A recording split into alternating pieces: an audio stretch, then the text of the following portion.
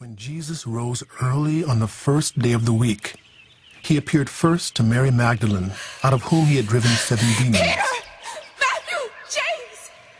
She went and told those who had been with him and who were mourning and weeping.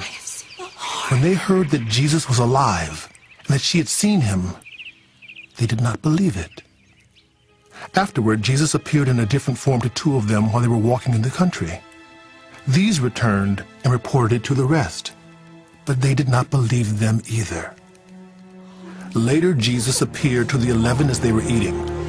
He rebuked them for their lack of faith and their stubborn refusal to believe those who had seen him after he had risen. He said to them, "Go into all the world and preach the gospel to all creation."